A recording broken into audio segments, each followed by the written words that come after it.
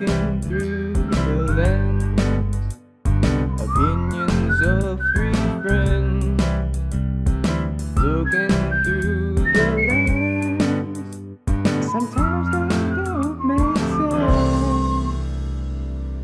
This is the new Trump biopic. With artistic liberties. Well, I mean, Aren't they all? aren't they all? Yeah. It's starring Sebastian Stan as Mr. Trump. You got Jeremy Strong, Succession fame, as the mentor guy. What's his name again? Roy Cohn. Mr. Cohn. And Maria Bakalova Ivana. as Ivana or Ivanka? Ivana.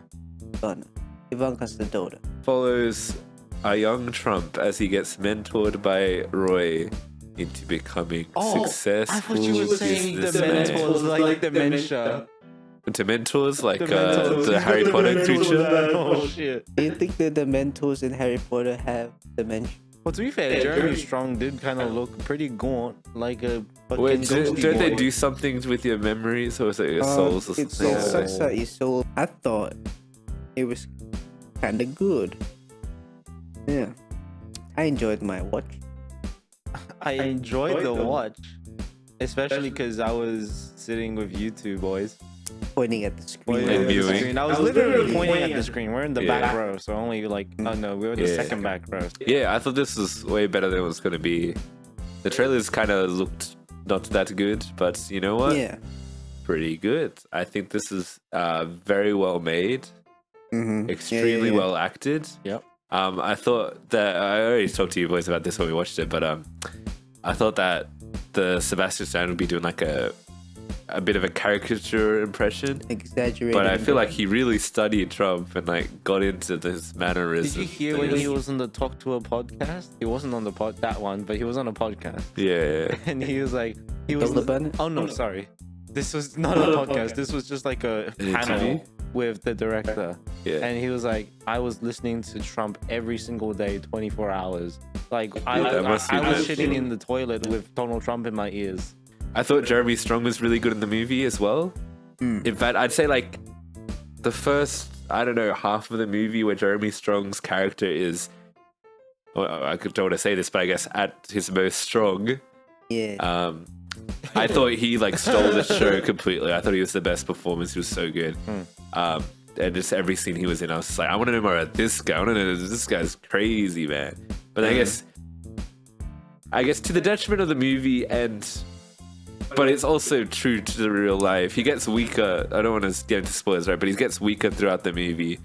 And that's kind of also my interest in the film started waning with him, because I was like, a loser. sure. And yeah, I thought it was better than I thought it was going to be, also because just like it's so well produced, great cinematography, it looks like a documentary. Remember at the start of the movie how they put a thing up going, this is in a 4:3 aspect ratio or something, but it's the director's vision. Yeah, I guess. Did it get wider gradually or not? Nah, you're thinking of Trump. Okay. Got him. I got him there.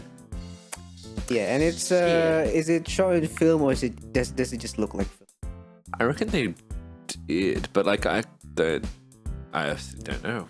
Yeah, because the colors and the grainy texture looks like. Yeah, I that think they looks did good. actually shoot. They do like such a good job because they also try to match archival footage and stuff as well. Oh, yeah. Okay. And that's where That it adds looks to like the genuinely really good. documentary feel. Yeah, Right? and and I thought it like really, they nailed the documentary feel. I reckon. Looks great. So we got the camera movement, Yeah. shot choices. Where my complaints lie are, I guess, the story, right? Because I don't think the story justifies a movie, because it's firstly it's one particular point in Trump's life, right? It's particularly the one where Roy is training him. Yes. So you're not gonna get, like, if you're going in expecting it's gonna be about the politics stuff, it's not. It's not gonna. Suppose it's the evolution Literally, towards the final stinger of the movie is him going, "Nah, I'm never gonna run for politics." And it's like, That's oh, the they did it joke. twice in the film. They did one in the middle and then one at the end. yeah, But that's the joke. Yeah. yeah. That's what I said. Yeah. But He at hit the him same with the jump time, pass. the movie kind of explains the evolution of how Trump became the character he is now, and that how that would translate to his current political. Sort of, but I don't think enough.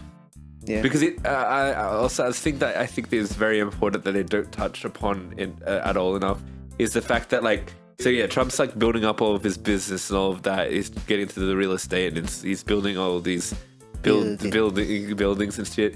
And it doesn't touch upon the fact that he's gonna go bankrupt.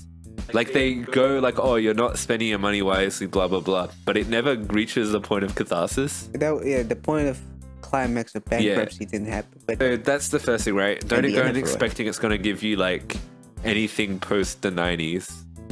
yeah, stop that. Yeah. So you take it in as Trump and Roy, right? But also, I don't think the story of that is even that interesting. I think the first half is way more interesting than the last half, where it's like Roy teaching him, and he's kind of like, Damn, you can do this. "You can do this." And I guess the second half is kind of being like how Trump has taken those teachings and maybe Lighted gone this. and maybe taken some of the teachings too far or something. Yeah. But it's kind of boring and too long. There's also the thing of just like he's a rich dude and there's not much, like he doesn't really, the struggles he has in the movie aren't really just like when he's like making the choice of where to invest his money, like that's like who cares when he struggles with his dad because his dad's like, I don't know if you should build that building, and he's like, well, this is a really risky decision, but I'm gonna do it. All right, final verdicts. I'm gonna give this one another 7.